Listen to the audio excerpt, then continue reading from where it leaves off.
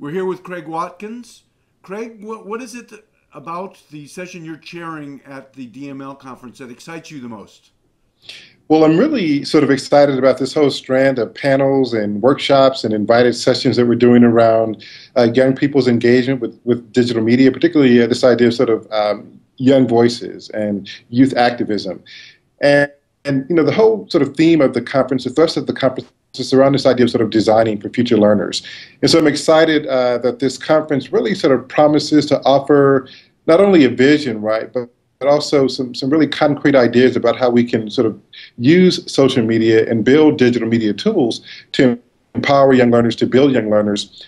Despite a lot of the concerns and anxieties around young people's engagement with technology, this conference suggests, right, that there's some really interesting opportunities that can be leveraged if we simply sort of allow our creativity and imagination to take hold. So, what are some of the issues that you're wrestling with in regard to this subject? I think some of the issues that I'm kind of grappling with in terms of this topic is really beginning to think in more nuanced ways about what are both the risks and the opportunities associated with young people's deeper and deeper immersion into the social media universe. And more specifically, trying to understand how those risks and opportunities are kind of unevenly distributed across our social landscape. So in terms of, for example, how the familial environment and context, parental education and technology literacy impacts how kids are engaged with technology, thinking about social geography and space and race and ethnicity.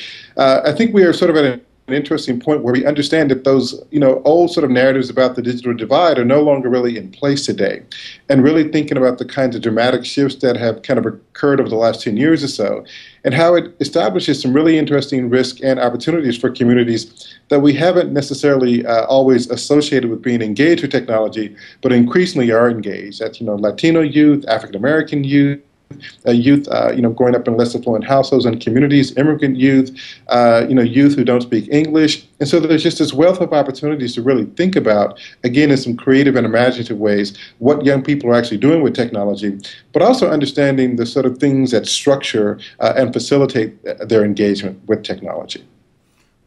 Such as?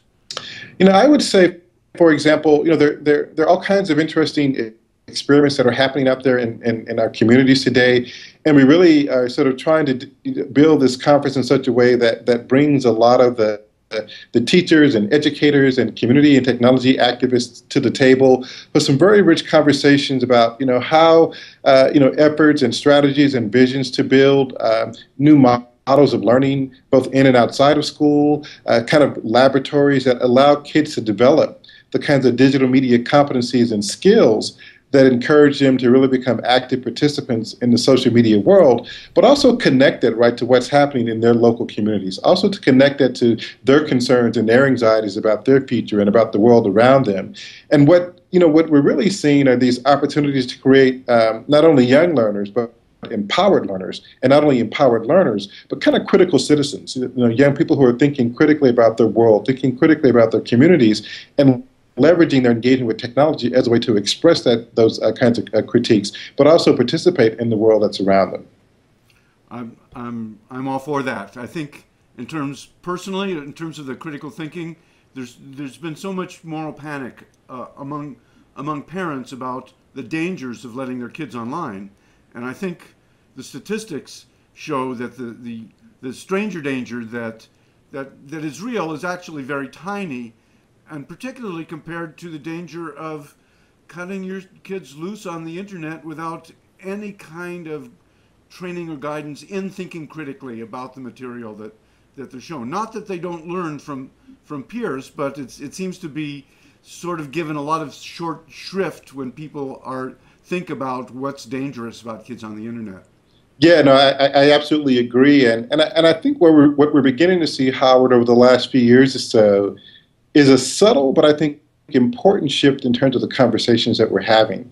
I think parents are beginning to understand that this idea of building walls that prevent their kids from participating in the digital world. Even schools and teachers and educators, I think more and more are beginning to realize that building those walls just not only does it not make sense, but in many instances it's just a futile exercise. And so how do we begin to create conversations and create a dialogue and create institutions and infrastructures that really empower our kids to make smart decisions, empower our kids to really take advantage of this wealth of information and social networks that exist out there. And so I do think we're kind of at a point in time in the net's early history, in digital media's early history, and particularly young people's adoption of it. We're at a point in time where I think we're turning a really important corner, right? There are many corners to be turned, but one in which the conversation is less about, trying to keep kids away from technology, but rather trying to empower and equip them with the skills and competencies that enable them to be really sort of active and dynamic and critical citizens in their engagement with technology. Beautiful. Go, Craig. I like what you're saying. Thank you. Thank you.